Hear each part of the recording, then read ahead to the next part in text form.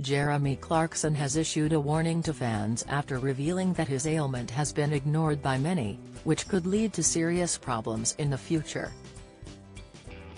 The former Top Gear star has revealed that he has been experiencing a runny nose and persistent cough since mid-December and has warned that it could be another COVID-19 type illness, reports The Mirror.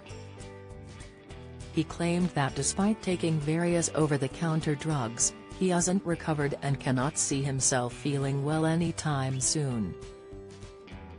The 63-year-old has stated that he fears he is suffering from a version of whooping cough.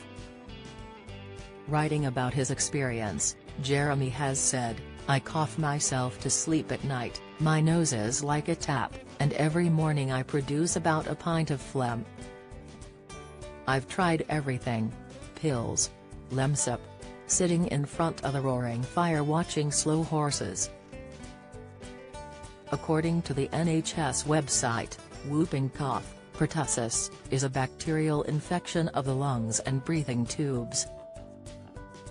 It has been advised that babies and children should be vaccinated against it, and the infection spreads very easily and can sometimes cause serious problems.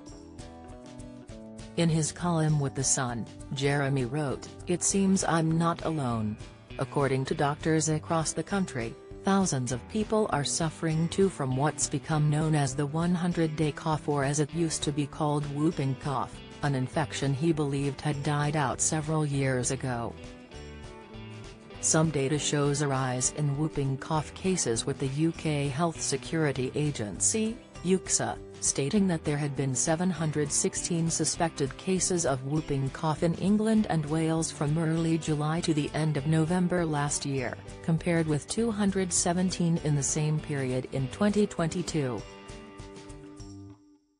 The agency added that COVID-19 is likely the reason why pertussis cases have increased. The star also highlighted that almost 300,000 people, mainly children, die every year from the infection across the world, and wonders why nothing is being done. He added, "And what fascinates me is that no one is paying much attention to the outbreak here."